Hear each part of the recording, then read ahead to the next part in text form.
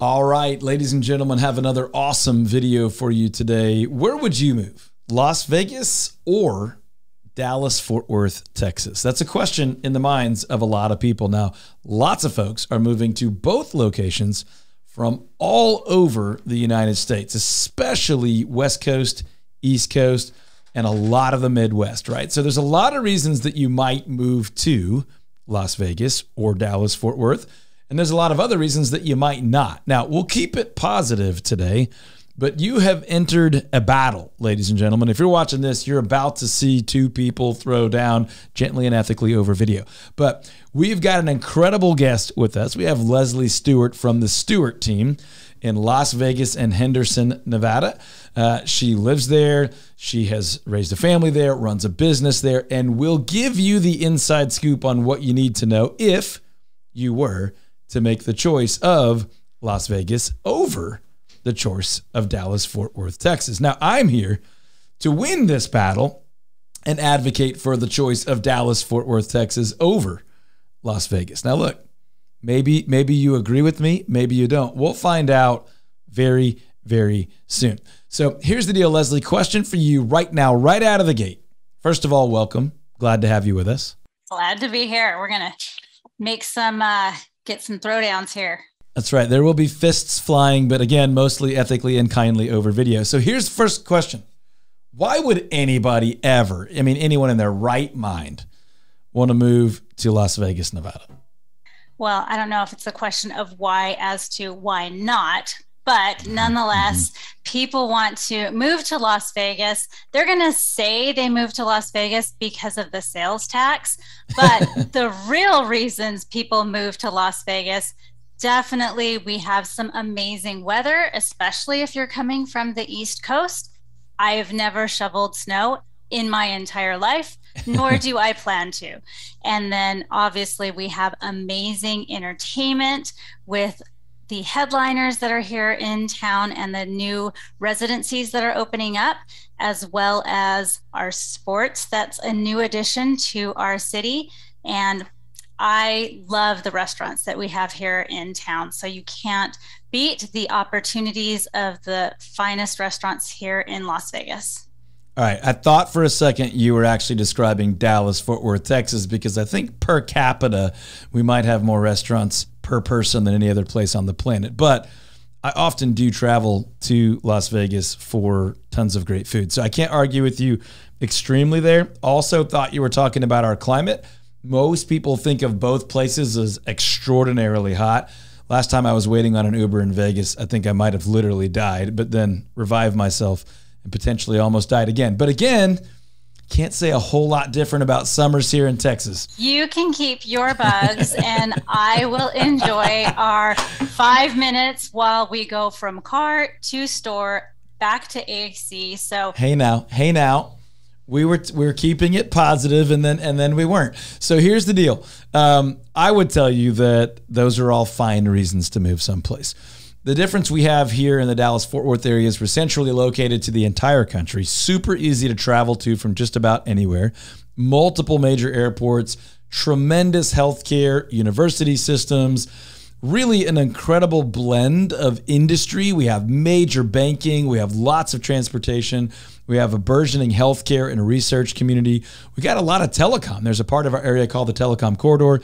And really, I could go on and on and on. Again, with restaurants and entertainment, we've got all of the major professional sports and some of the lesser-known professional sports. We've got a pickleball community here that's actually blowing up. So we've got even some of those more seemingly obscure but growing in some mainstream popularity items as well. We could go on and on and on the big major positives. What are maybe some of the lesser known reasons that people move to Las Vegas that are really exciting, or things people get excited about, but maybe they don't know off the top of their head, maybe aren't the first things that come to mind? Well, I definitely think one of those gems of our desert is our desert itself. We definitely have a lot of unique nature and outdoor activities and hikes that a lot of people don't really resonate when they think of Las Vegas, but also the proximity as well is a drawing point as you're close to the Grand Canyon, you're close to Zion, you're close to a lot of the national parks. Really, you can go 20 minutes and you can be skiing in Lake Mead, or you can go 20 minutes and you can be snow skiing up in Lee Canyon. So we've got a great versatility in addition to a few hours drive to the beach as well. Okay, I'm not going to compete with you on the snow skiing, but we have a tremendous amount of water skiing, and we also have these really cool things called trees here. They're exciting. They provide shade. They help with clarity in the air. It's cool. You guys should check it out sometimes. I don't know if you really have the ability in your climate to grow them, but again, we're keeping it positive. So just a recommendation, something you might want to check out. That's the only thing that you need to worry about, because the reality is we only want trees for a little bit of shade when you're out at the pool. And those type of trees in Texas, again, bugs, leaves, maintenance. Okay, keeping it positive. Low maintenance here in Vegas. Keeping it positive, keeping it positive. Now listen, I'm not going to fight you about the bugs, but again, the trees you guys have, I think were all brought in by developers. Again, we're going to keep it positive. We'll just move right along. What about entertainment? You guys have any entertainment there in Vegas, or just a little bit? So it, runs the gamut from concerts to your specific artists that you've loved from high school beyond. And you have all the sports teams that are here. We have family events as well. Obviously, we have, Disney on Ice, and Las Vegas is such a hub for the, on the West Coast as well, that all of those like Broadway shows all are traveling through here, in addition to a lot of fine arts community. We have the Nevada Ballet, as well as the Smith Center, which also hosts a lot of these traveling Broadway shows. So, I mean, if you are interested in it, guaranteed we've got some group, organization, show that is here fostering that love of whatever your interests are. It all sounds really neat. We've got several billionaires that have invested in incredible museums, theaters, opera houses, show places, as well as, again, all of the professional sports. And we have it kind of in twofold, because we have Dallas and Fort Worth, often each having those aspects. So you get a lot of variety here in North Texas. Talk about proximity. We don't have massive gambling quite like you guys do, but we do have some alternatives just across the border in Louisiana. And from the DFW area, it's about an hour. So you do have some pretty cool options. Actually, the world's largest casino is there in Oklahoma. It's not the world's largest entertainment venue like you guys have, but the casino floor is massive. And those are on some of the Indian reservations near us. Now, one thing too, Todd, that I like in Las Vegas, obviously everybody thinks and they know casinos, gambling, nightlife for sure. One of my favorite things as being a native to Las Vegas are some of the quirky things. So I don't know what some quirky Texas things are, but we have the Pinball Hall of Fame here in town. We've got a Harley Davidson. We've got a Shelby Museum. We have a mob museum downtown. So there's a wide, eclectic range of opportunities for you to come and see some different things when you're here in Vegas. I think you make a great point. People who want to move across the country for obscure museums, you should probably pick Vegas. That's apparently one of their leading traits. If you're looking for something much more valuable, you might want to check out Dallas Fort Worth, where we have an international airport and big boy things, big boy and big girl things. I'm kidding. Plenty of international flights here in Vegas at discounted rates, just so you know. So, well, you get what you pay for. Here's the deal, ladies and gentlemen. I know that what many people are watching this video for is real estate information. So what's my budget going to get me in the Henderson, Las Vegas area? What's an entry-level home look like? Is there a mid-range? Is there crazy luxury? Is there just a little bit of it? Is there a lot of it? Talk to me kind of, what's the spectrum of housing look like in the Las Vegas area?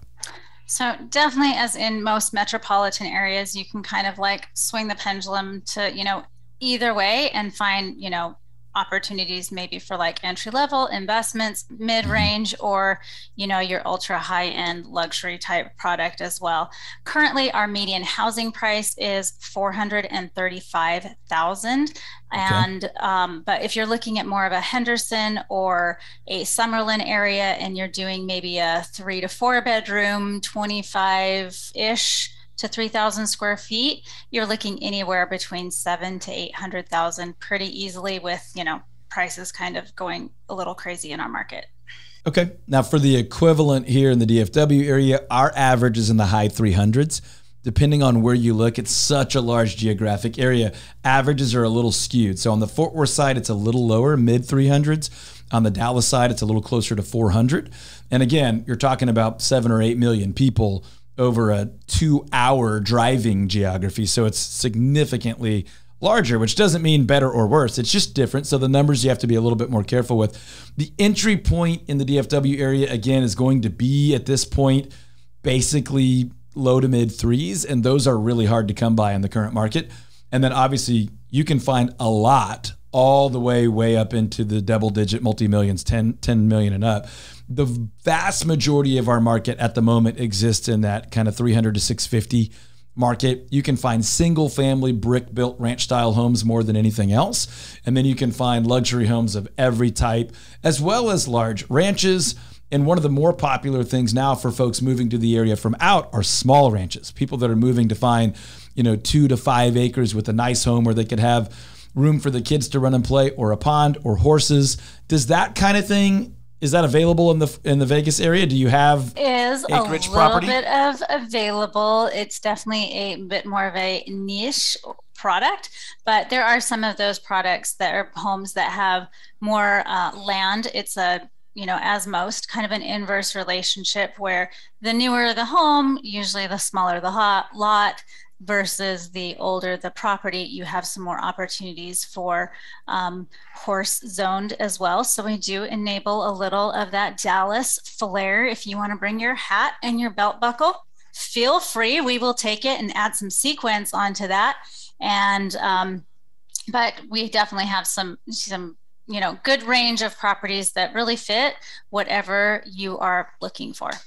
Imitation is the sincerest form of flattery, Leslie. I love that you guys try to do the cowboy thing and you drop the rhinestones on it as well. Listen, there's a lot that Vegas offers that Dallas-Fort Worth doesn't, and there's a lot that Dallas-Fort Worth offers that Las Vegas doesn't. If you've got questions that we have not answered in this video, let us know in the comments. Maybe you'll see a part 2. What are some closing arguments, Leslie? Why would big picture, small picture, favorite things, most obscure things, whatever you want to share, what are some of the reasons folks that you've already helped move from, say, California or Florida or New York that have moved to Las Vegas, what are some of the things that they've fallen in love with, or that you love to show them, or that they're surprised by? Just last couple thoughts on why people are moving to Vegas. I think ultimately at this point, when people are relocating, especially from different areas of the nation, they're looking for a different quality of life that they weren't able to receive where they're currently at. So if that is sales tax, or if it's weather, whatever those draws are that are encouraging them to leave their current market, it's what we offer that those ones don't. So I love that opportunity to be able to start a new chapter and enhance their quality of life and move things forward for them that they never thought was possible. Yeah, and both states really have historically been known as super business friendly. So, when we have folks moving to Vegas, we're sending them to Leslie and her team. So if that's the leading contender for you, you should definitely reach out to her. We'll get you her contact information here in a minute. For DFW, I think big picture, people often move to Texas because there's no property taxes, because the relative cost of living is still fairly low compared to many other parts of the country. And then one of the big ones that doesn't get talked about enough is that Texas historically has been a really stable market, right? Not to pick on any one other area in the country, but some areas tend to have the highest highs and the lowest lows. When things are good, they're better there than they are here as far as values. They go way, way up. But when they're bad there, they're way worse than here. We don't tend to experience the highest highs and the lowest lows. We have some ups and downs. but generally a more steady up trajectory where even when you have recessions and the country gets hit hard, Texas tends to weather those storms well. I think that's one of our better traits, a resilient, stable market. Again, we can admit that we don't always experience the growth the way others do, but we certainly don't experience some of those downsides as well. There's a lot more we could tell you about both of these markets, and maybe we will do a part 2 of the video. If there's questions you have or things that we didn't mention or things that you just totally disagree with, let us know in the comments. We'll both keep an eye on that. We'll come back and comment there, or we could take it offline and jump on the phone and help you make a move to one or check out both of these markets. Now, Leslie, if people want to make a move to Vegas, we'll have your information below the video, but what's the best way for people to get a hold of you? The best way is for people to reach out to me directly on my phone, and we can have a conversation and see where you're at, schedule an appointment to do a Zoom consultation or in person, and really unpack, what your objectives are to move you forward. Great. And her contact information, including phone, will be below the video. On our end, you can just go to the ToddTremontiTeam.com, ToddTremontiTeam.com. Or you can go to TexasFitFinder.com and fill out a short little scorecard quiz. It'll take you less than a minute and let you know if Texas is a good fit for you. If it's not, maybe you check out Las Vegas. Obviously, there's plenty of other places to look. Let us know if we can help you find a market anywhere in the country. And Leslie, I know, would be glad to do the same. Thanks for hanging out with us for a little bit today, Leslie. Thank you for having me. All right, folks, we'll talk to you on the next one.